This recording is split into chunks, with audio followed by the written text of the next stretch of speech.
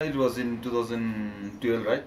2012, and I didn't climb Everest, and on the way back, he gave his oxygen to another needy person.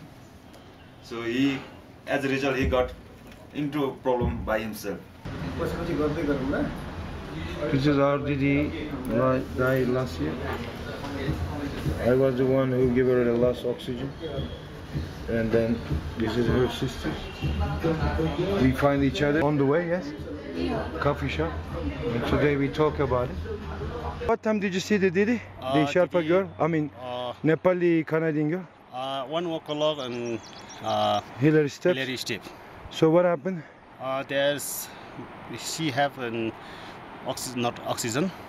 Maybe oxygen finish. So she asked me, and you have oxygen. But I have also no oxygen. Just only NF4 member.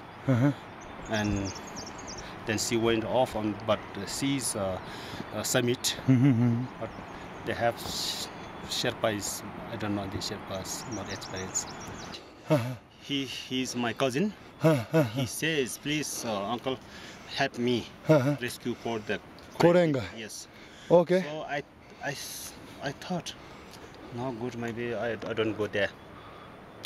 And I need other Sherpa is good Sherpa, strong Sherpa. He say okay.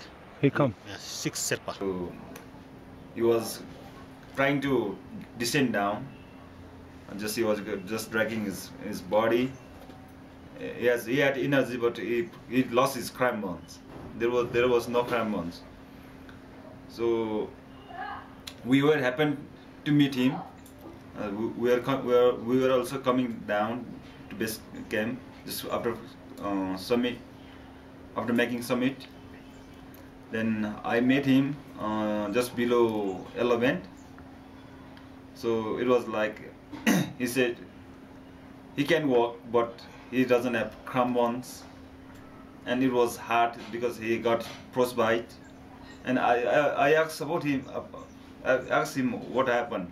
He said, I got frostbite, I have no crampons, it is difficult for me to descend. Tried to share our water. I had a bottle of water, then I gave to my clients, and I drank myself. And I was thinking of him, I was thinking of Adin, so I just gave water to Adin. But he has lots of fluids just running from his nose, and it was so nasty to drink that water, just sharing that water. So we're just making him descend slowly. But it was really difficult because he didn't have crampons and his legs were frequently just slippery. Very slippery. But I even tried to give my crampons to him, but his boot was so big, so my crampon didn't attach with that. 24-year-old Israeli mountain climber Nadav Ben Yehuda, who rescued a Turkish climber during an excursion on Mount Everest, will receive a Presidential Medal of Honor during a ceremony at President Peres's residence in Jerusalem next month. Despite the hardship and the fact that he had to give up his dream of being the youngest Israeli to conquer the world's highest peak, Ben Yehuda said that he has no regret. We had put down Eden, and it's Nadav say, no, I want to go up summit. And I say, your finger is too cold, yeah? And Nadav is cold every time, crying. And I say, this is danger for you also, and Eden also, for me also. I heard after Eden again this year in 2013, he wants to climb Everest for the second time. Then I heard news that some Israeli people, they told they rescue Eden, but it was not rescue. We were just helping him. We were not rescuing him.